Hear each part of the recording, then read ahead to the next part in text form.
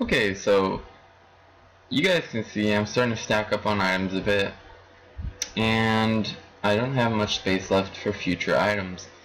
Can't just keep holding everything on me, so I'm going to need to bank. Okay, I'm going to need to put my items away, and this is a lot simpler than it seems. Right now I'm in Barak, which is the second city you will probably visit after Lumbridge.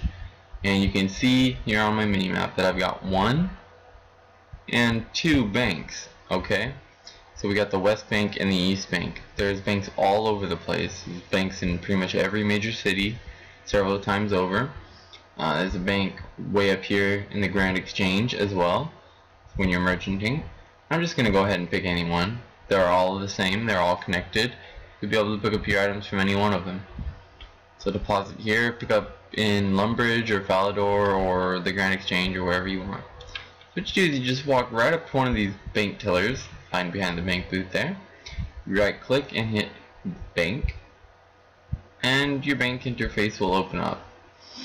Okay, so I'm just gonna go ahead and just dump everything in there. You just right click and hit deposit all, or you can left click to individually deposit them. Some items will not bank, like this lamp,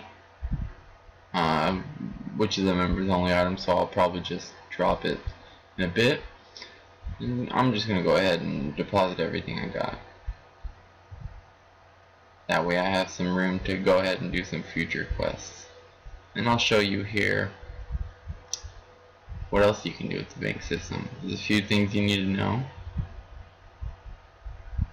You see they stack up here. Okay, so if you ever need to just dump your equipment in here without de-equipping it all, you could always just click the little armor icon up here and just removed bank, simple as that. If you wanted to add tabs to organize, you could say I want to do a range tab. You just drag an item up there, and the first item in that tab will be the tabs icon. You can create quite a few of these, like several of them to fill up here.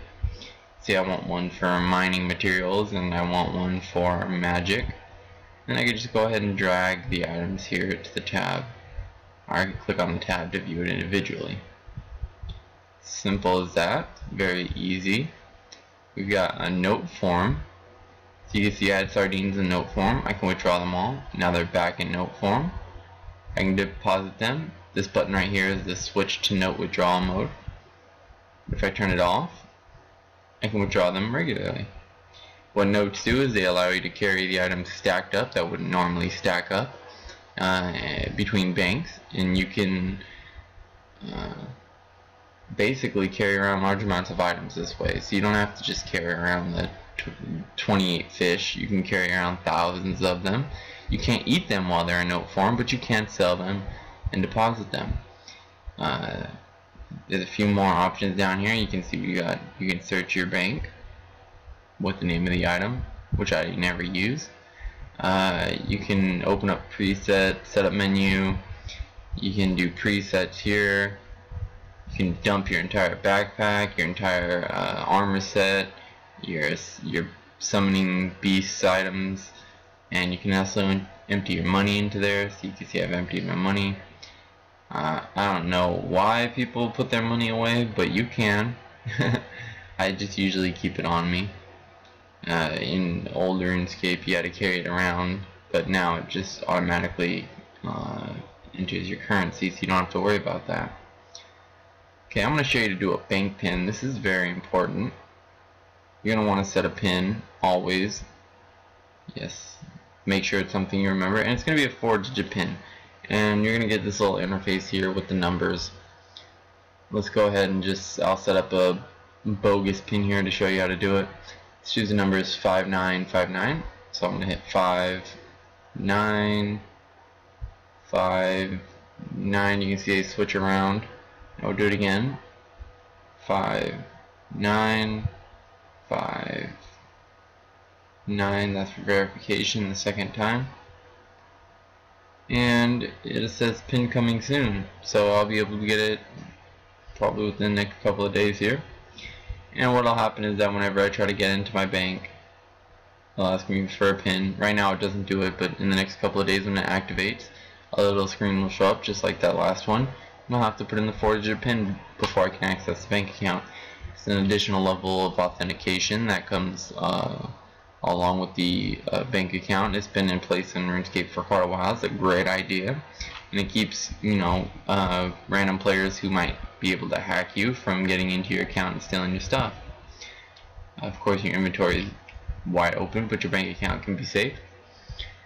And there's another option for the bank. You'll see when you right click them, I'll show you up here when we get here, and you can see there's some bank icons, the little dollar symbol right up here in the Grand Exchange as well.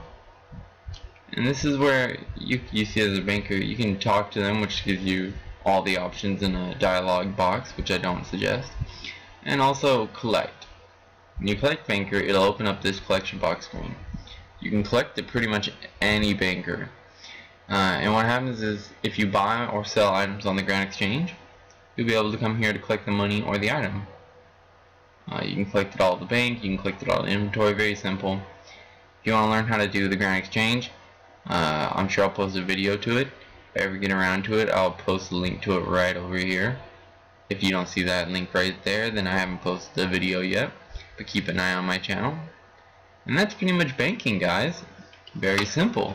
I hope I've gone over everything. If you have any more questions, please be sure to leave them in the comment section below. And thank you for watching.